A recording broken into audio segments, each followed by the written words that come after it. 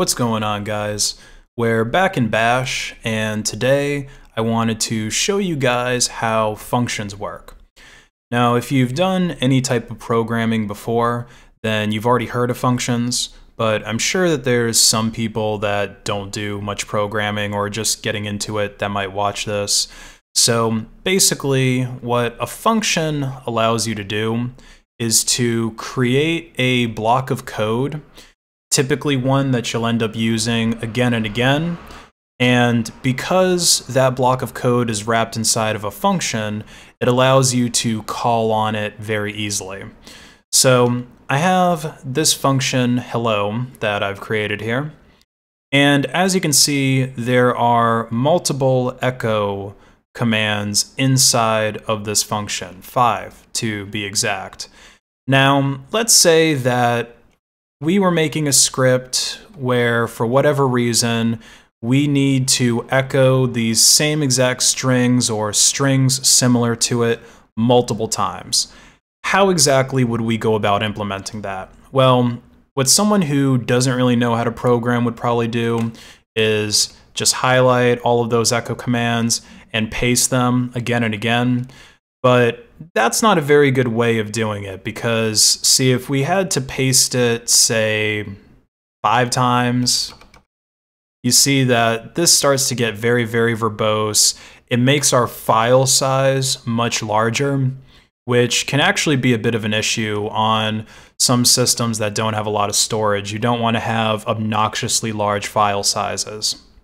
Well, because I wrapped it inside of this function hello, then all I have to do to print out all of those echo statements is to just call on the function down here.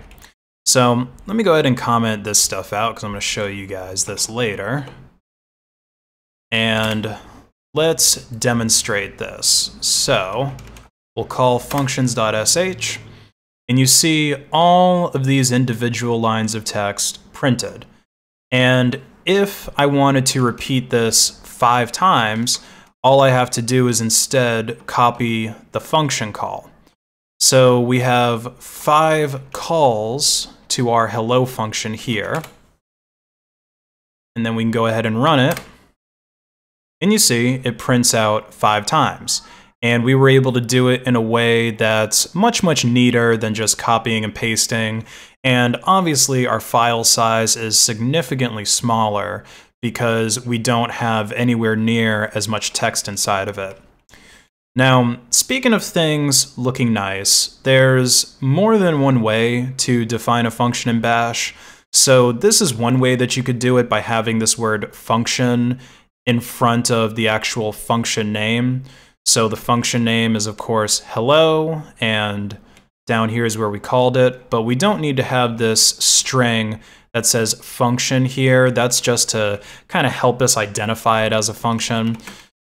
What you could also do, after I comment this out, is you could just do it like this, where you just create the name of the function, and then you have your double brackets here, which helps Bash acknowledge that it is indeed a function. And then we have the curly braces where we're going to place all of the code inside of it. So I'll go ahead and run this for you just to show you that it does indeed work. No tricks here. These are both exactly the same thing. Now, it's unlikely that you're going to have a script where you actually need to echo out all these different strings, and you're going to need to do it so many times that you'll end up creating a function for it. So down below, I've gone ahead and created a function that's a little bit more of a real-world example for something that you might use. So down here, I've got this function network test, and I'm just going to walk you through it real quick so that you know what it ends up doing. So we have this if statement here where it's going to try to ping gnu.org.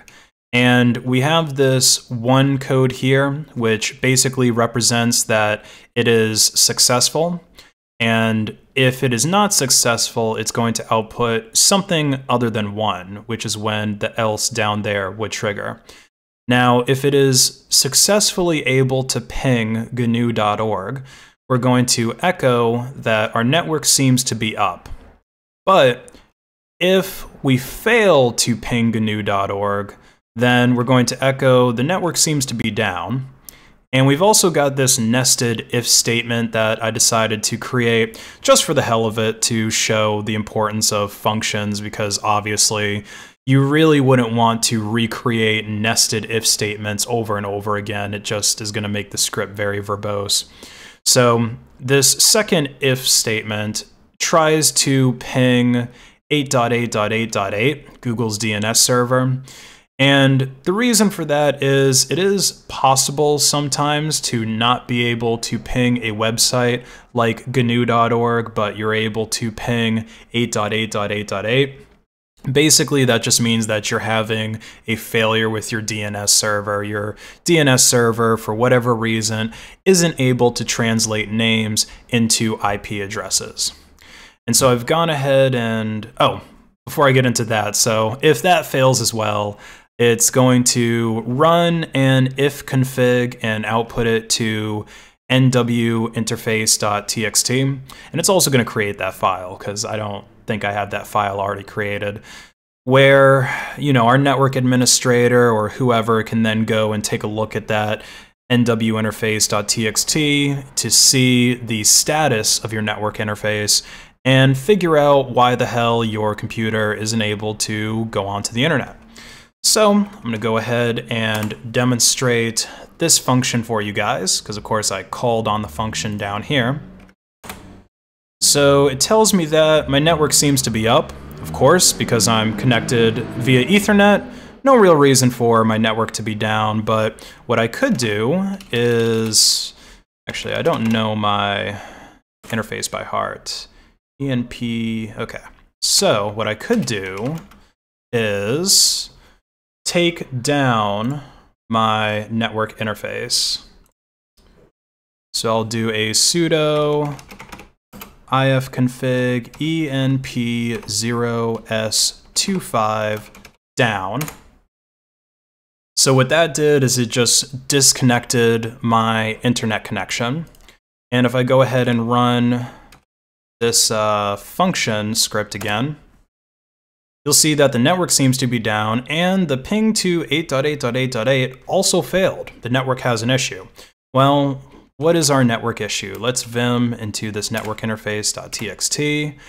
And oh, look at that. We don't actually have a network interface up. The only thing that's working is our loopback address. So this is a function that you might actually end up using in a script. Maybe you want to create a script to switch VPNs or switch proxies, and maybe you'd want to call this function right after you change to a particular VPN or proxy to actually test if that VPN or proxy is working. And every time you do that, you could just define this function once in the script, and then you can just call this network test, and you don't have to go ahead and type out these, I don't know, this looks like 10 or 15 lines of code every single time you want to check on your network. So this has been how to use functions in Bash. I may make a follow-up video or two to this because there's a few more other things that we can do with functions that I just don't want to cover in this video because I don't want it to be too long. But if you found this video useful, be sure to leave a like on it, share it with someone else who you think would find it useful. Peace out, guys.